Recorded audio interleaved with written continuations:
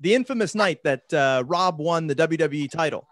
You guys are driving down the highway. You get pulled over. Some people I've spoken to have theorized that it might have been someone that ratted it out that said, hey, these guys are going down there, you know, stop them. People who are maybe jealous of your success and Rob's success at that time. What are your thoughts on that?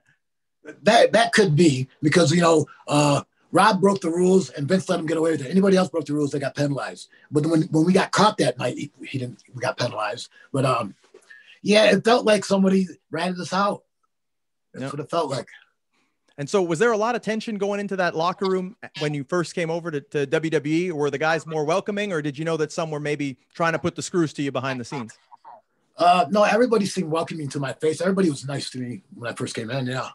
There was nobody. They don't have the guts to talk to your face like that. They have the guts behind your back. Mm-hmm. That's funny you mentioned that because the Undertaker was just on Joe Rogan recently, and he's getting some heat for saying that the locker room these days are real soft. What's your take on that?